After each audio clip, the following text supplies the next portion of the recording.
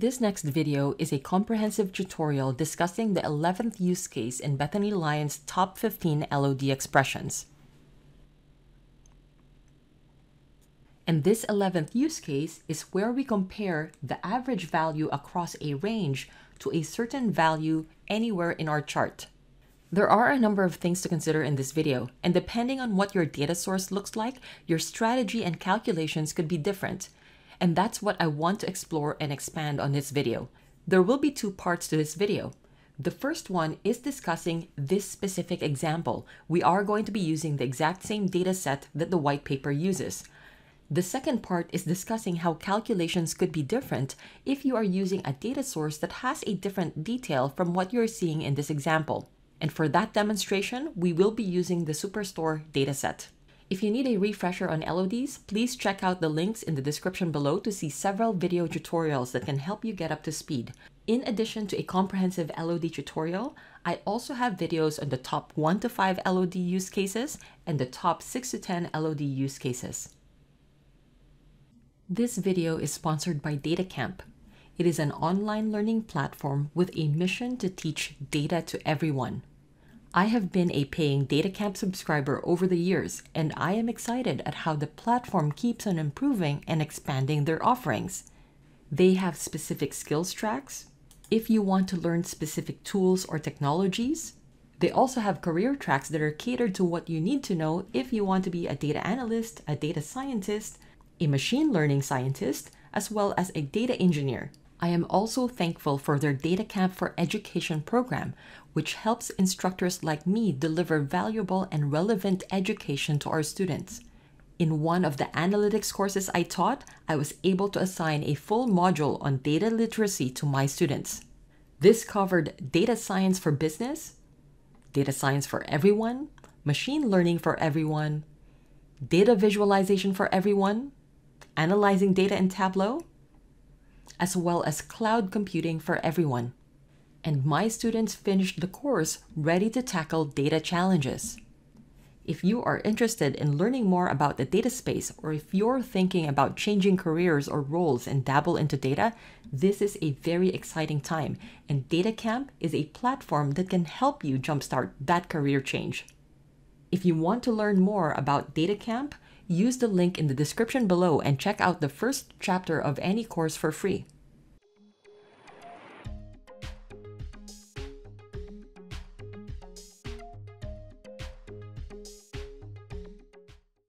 Let's go ahead and start by downloading the sample workbook that comes with this white paper.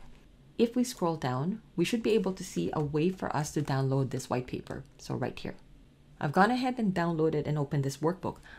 Let's quickly review what this dashboard shows.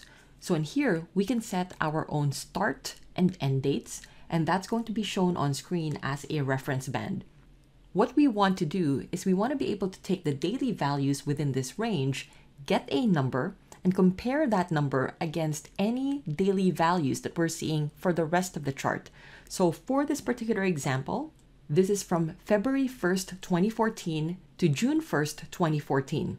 The average daily value in here is $6.19. So for this particular example, we want to compare this value to the value in July 3, 2013, which is $10.23.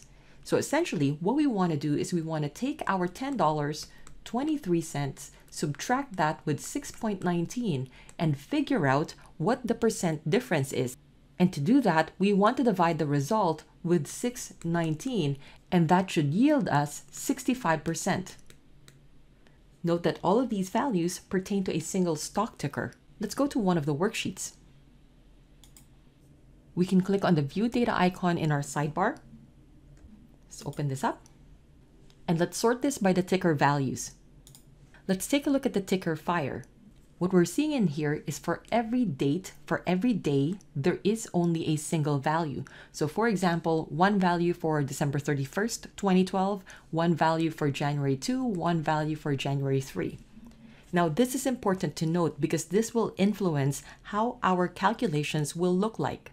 If we compare this particular data source with the Superstore dataset that comes with our installation of Tableau, and if you're working in a PC, it's going to be in your My Tableau repository, data sources, the version of Tableau that you're working, and the language that you've installed it in. So this is that sample Superstore dataset. Let's open this up. It is important to note that for the Superstore dataset, there is no guarantee that there's only a single value in each day. And the reason for that is this is a transactional data wherein you have an order ID that can have multiple row items or row IDs. And there could be many different orders in a single day. So we need to take this into account if we need to compare the average value over a certain range, and we are going to expand on that later on in this video. Going back to our original workbook, let's go ahead and download the original data source. Let's use that in a brand new workbook so we can recreate what is being demonstrated in this example. And in here, there should be an option for us to export the data to a CSV file. So let's go ahead and do that. So right-click, export to CSV, migrated data, and let's call this ticker data. Let's use this new data source now in a new workbook. Let's drag over our new ticker data set, drag it over. Let's connect to sheet 1, and let us start by creating a simple line chart with reference lines from February 1st, 2014 to June 1st, 2014. And this is specific to a stock ticker, and this one is selecting VDSI. Create our line chart. Let's right-click, drag date onto column. So right-click, drag, selecting continuous date at the very top, click on OK. This generates our date axis for us. And then let's display our adjusted close, drag that over to rows. This is our very simple line chart. Now let's just adjust the thickness of the line. I'm going to make this a little bit thinner. Now we also want to show this per stock ticker, so we can add our ticker to our filters. Right-click on ticker in your sidebar, show filter. I'm simply going to move this underneath the marks card to save a little bit of space. And we can also change this to a single value list. So on the top right corner, there's an arrow. We're going to select single value dropdown and let us select VDSI. Now let's add our reference band, and we can start by adding our two date parameters. So in your sidebar on the dropdown, create parameter. The first one, let's call this start date. This is a date field. And the current value is 2014. And this is February 1st. So February 1st. Click OK. Now we can create a second parameter by duplicating the first parameter because they're very similar anyway. So right-click, duplicate. And then for the second one, we're going to change the name and we're going to change the default value. So let's click on edit. Let's call this end date. And the value for this will be June. So June 1st. Select June 1, click OK. Let's now display both of these parameters. So control click, and then right click to show the parameter. So those are our two values right now. In our analytics tab in your sidebar, we can select a reference band. So drag over the reference band, and in here we want to make sure we are targeting the date and not the whole table, not the adjusted close. So it's going to be the date. And as we make adjustments to the reference line, we should be able to see the visual update real time. For example, we want the band to be coming from the start date, and we can see the shaded area get adjusted. Let's make sure this goes all the way to the end date as well. So on the drop down, end date, and we're simply not going to display any labels. So in here right now, it's set to computation. We're just going to leave this as blank. So on the drop down, none. For the label on the drop down, none. I'm just going to make some adjustments with the grid lines. We're going to remove the grid lines for now. So under format, lines, we're going to select the grid lines to none. For this demo, let's also add one more reference line just so we can easily see what number we're comparing to the average number of the range we're comparing to. By default, we are going to set this reference line to July 3, 2013. So let's add our third date parameter. So on the dropdown in your sidebar, create parameter. Let's call this selected date. Selected date. This is going to be a date value again, and this is going to be set for 2013, July 3. So 2013, I'm going to change this to July and July 3. Click on OK. Now let's call this first worksheet our chart. Now before moving forward, what I'd like to do is to display all the details so that we know exactly what numbers we're trying to get. So let's create another worksheet. This time around, we're just going to call this details. And this is just for reference, just so we can validate the numbers that we're actually getting. So for the details, let's display the ticker. And we're going to simply leave VDSI. So right click, keep only. We're also going to display each individual date. So right click, drag date. And we are going to select discrete date because we simply want to display this as a column of values. And we're also going to display adjusted close. So let's drag that over to text.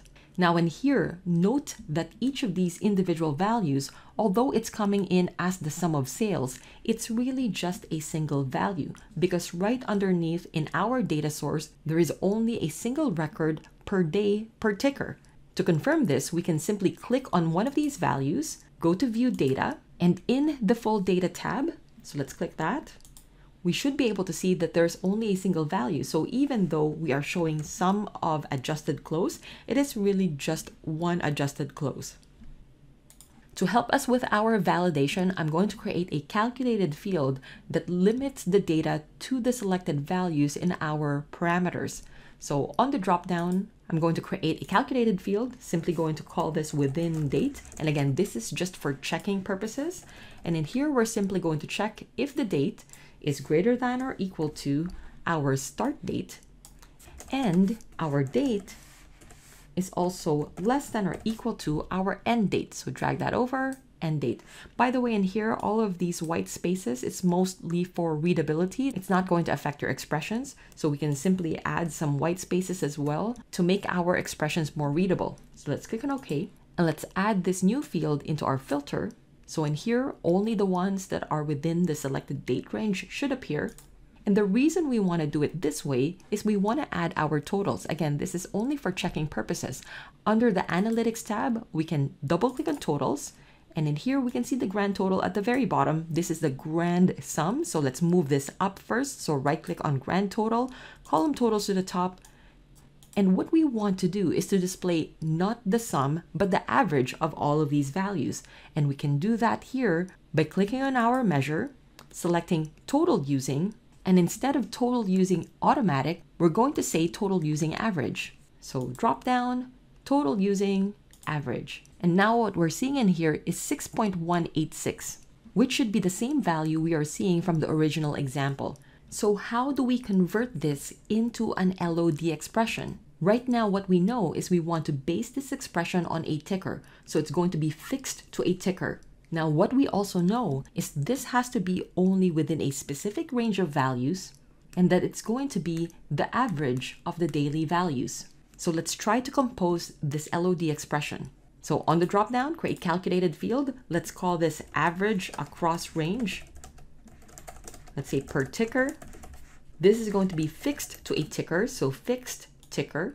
And we also know that this needs to be within a range of values. So we basically have to say if date is greater than or equal to our start date and date is less than or equal to our end date.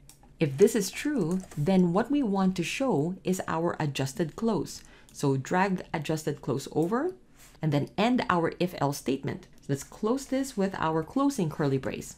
Now there's a couple adjustments we can make. The first error is because our level of detail expressions, it requires an aggregated value, but our adjusted close, that's not an aggregation. So we are going to need to enclose this or encapsulate this in an aggregate function. In our case, we know that this needs to be an average, so we can simply put average around this whole expression. So AVG, and then put the whole expression in here. Just make this a little bit bigger so we can see the full expression. So this is what we're trying to do. We're trying to get all of the individual values and we're trying to average that out. And we can see that the calculation is now valid. Now the other adjustment we can do is this expression is already in another calculated field. So if you have this other calculated field, you can simply use that or utilize that in this LOD expression. So in our case, I'm simply going to remove this and use within date. So if it is within the valid date, then we're simply going to display the adjusted close and we're going to pass all of those values into an average value. So let's click on apply, click on OK. Let's just validate what number does this return. So dragging that over into our text table, we can see that the value is consistently 6.186. Let's go back to the first sheet. Now I also want to add our reference line for our selected date, and let's also display that parameter control. So right click on selected date, show parameter. This is our default value, July 3, 2013. Let's go to the analytics tab, drag a reference line over, and again, this is going to be attached to a date. And let's display the parameter value here. So parameter value, selected date, and we can just display perhaps our value here. So that's July 3, 2013, and let's click on OK. Now I'm going to add one more calculated field that gives me the value at this day. So in here, let's create a calculated field. On the dropdown, create calculated field. Let's call this selected value on date. And let's simply say this is if the selected date is equivalent to the date, then we just simply want the adjusted close. So adjusted close and then end. So let's display this value on the label. We can see that this is 1023, which is the same value that we see from the original workbook. Now, just for reference, let's add our average across range onto our title as well so we can easily see it. So under chart, double click our title. Let's just call this average across selected range. And let's display this value. So average across selected range, let's click on apply. It's 6.186. Now we have a lot of the pieces we need in place. What we need is this value for the selected range. We want the average value across the selected range. And in here, we're simply going to subtract these values divided by our 6.186. So we can generate a calculated field for that. So on the dropdown, create calculated field. Let's call this percent difference from selected range. Let's move things around. For the expression, it's going to be the selected value. This is already in our canvas, so we can simply drag it over, and that's going to be minus the average across the range. And in here, we want to take this and divide this all by the average across range. So let's put a bracket around the first expression, scroll to the right, and then divide this by the average across range. Okay, let's click on OK. Let's change the formatting, right click drag, default properties. This is going to be number format. Let's leave this as percentage, 2 decimal places, and let's display this as well in our label. So right now, the value that we're seeing is 65.38%. And again, just to compare with the original workbook, we are getting the correct result, which is 65%. We can definitely make adjustments to our formatting now, but the important thing is a lot of the pieces are in place. This is fairly dynamic. So if we change the date for whatever reason, so let's say January 1st, 2014, we can see that the selected range average actually adjusts as well. And our percent difference, if we select a different value altogether, it will just automatically update. One additional modification we can do is we can also add a parameter action. So instead of us trying to look for a date that might work, we can simply select our selected date by clicking on one of these points in our graph. To do that, we can go to Worksheet, Actions, and from here, we can add our parameter action. So under Action, we're going to select Change Parameter. We're going to set a name, and we are going to make sure that we are targeting the parameter for our selected date. And the source field will be the date field that we have in our canvas. So let's set this up. Change selected date. This is going to be on select. Target parameter is going to be our selected date.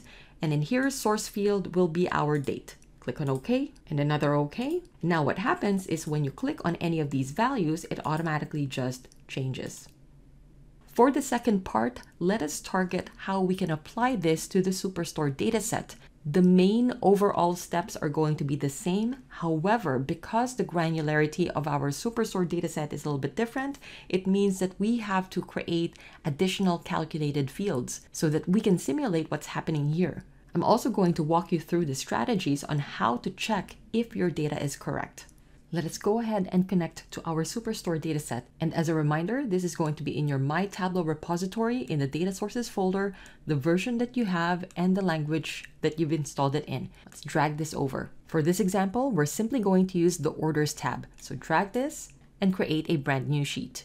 For this data source, each individual day, so if we right-click drag order date, display the discrete date, we will see that for each individual day, there could be multiple order IDs. And for each order ID, there could be multiple rows. Let's display the corresponding sales. So let's drag sales over to where it says ABC. So if we want to use a daily sales chart and compare the average values on a daily basis, we're going to have to take this into account. For example, January 5, 2018 should have a value of 20. January 6, 2018 should have all of these values and it should not be duplicated. Let's add our totals so that we know what numbers we're expecting. In your sidebar, the Analytics tab, let's double click on totals. We can also remove the totals at the order ID level. So we can simply click on this pill, uncheck subtotals. Again, let's focus in on a few records. Let's take a look at January 5, and again, that's 20. There's only a single record, a single row ID for January 5, and that should be an easy check. For January 6, there are a series of order IDs, a series of row IDs, and the total value is 4,407. Let's create our first level of detail expression, and we are going to fix this to the order ID. So we simply want one total per order date. On the drop-down, create calculated field. Let's call this daily sales. So daily sales. And in here, we're going to fix this. So this is going to be fixed to the order date. Let's put a colon, and let's drag sum of sales in. And let's close our curly brace. And click OK. Let's just display the value. Let's confirm that we are getting the results that we want. So double click on daily sales. And in here, we can see that we're actually getting the actual sales that we're expecting. Now let's start building our chart. Before we build our chart, let's rename the sheet. Let's call this our details. And this is our check. Let's create a brand new worksheet. Let's call this one our chart. And in here, we simply want to display our line chart providing a daily sales value. So right-click, drag order date, and in here we are going to choose a continuous day value. Instead of sales, we are going to use our daily sales, our new fixed LOD expression, and we're simply going to display that. Let's make the line a little bit thinner. Let's also start introducing our parameters. So on the drop-down, create parameter. The first one is our start date. This is going to be a date. And just for checking, we are going to use the range January 5 to January 6, 2018. So 2018, this one is going to be January 5th, and let's click OK. Let's duplicate this parameter for our end date. So right click, duplicate, let's edit this parameter. We're going to call this our end date, and this one is going to be set to January 6th. The reason we're doing this is so that we can easily check if we're getting the correct results. Click on OK. Let's go back to our details chart. What we want to calculate next is the average across a selected period of time. In our check, we simply want to take a look at January 5 and January 6. So let's keep only these records. The value that we want to get is the total for January 5, which is $20, and the total for January 6, which is 4,407. So if we bring up our calculator, $20 plus 4,407 divided by 2, the number that we're expecting is 2,213.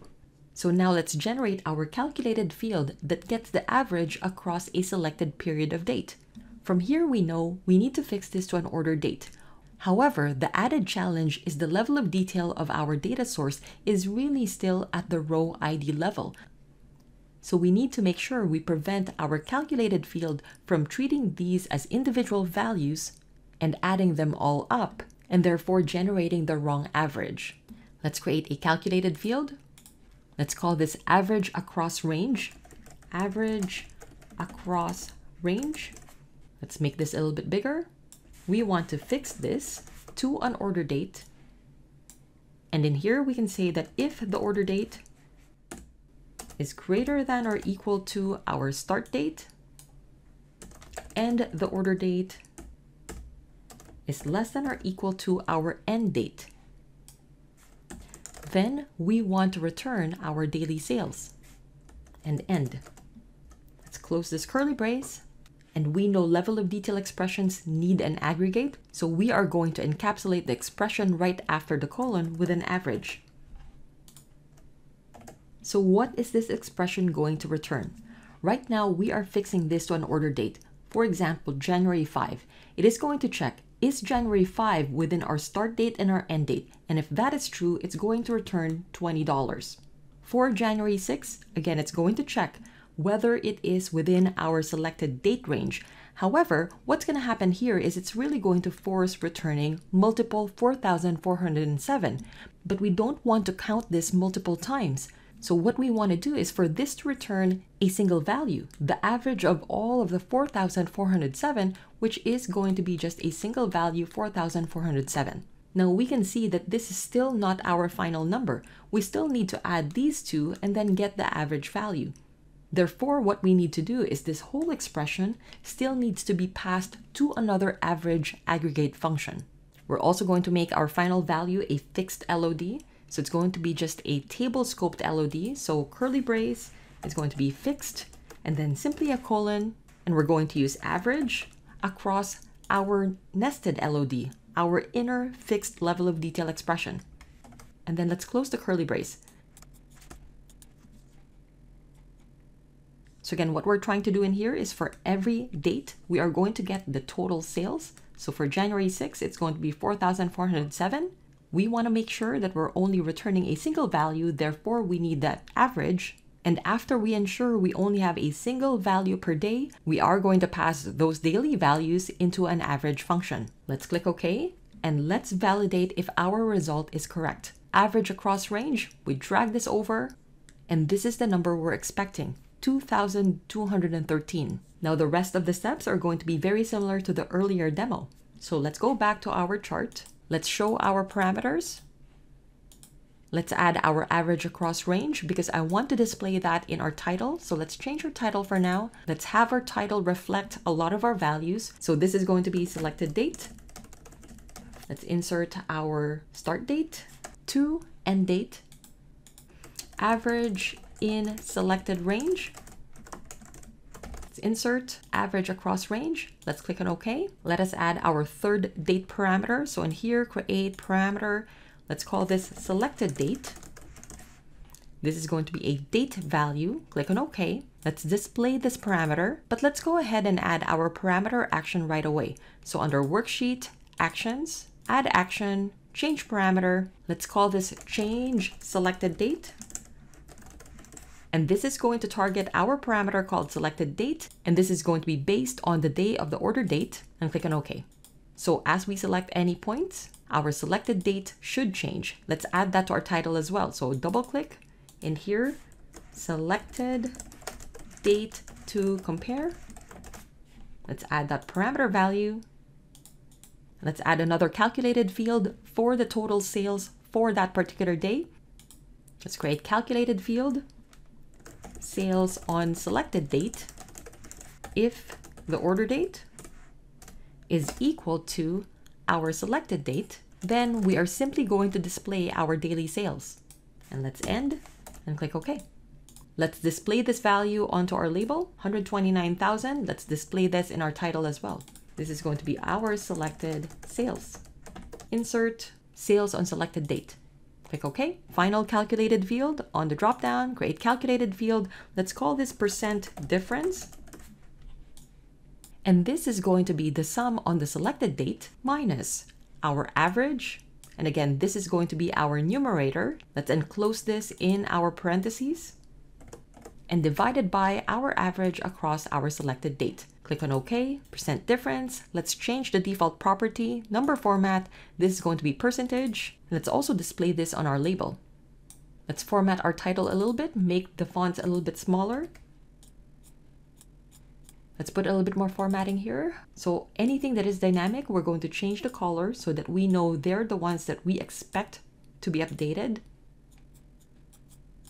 Let's also add our reference band. So in the Analytics tab, reference band onto the day, and in here it's going to be from the start date, no label, to the end date, no label. So let's try this out. We can leave the start date, but we can expand our end date. So for example, we're looking all the way to August. Let's say August 31st. Let's also change our selected date. So for example, right now we're looking at a smaller value. And as we click, we should be able to see all the values get updated. This has been a long tutorial. but I think there were really a lot of pieces and considerations that we needed to understand so that we can effectively use this particular example in our own projects. I hope you found this tutorial useful. Thank you so much for your time. I really appreciate your time and your support, and I'll see you again next time.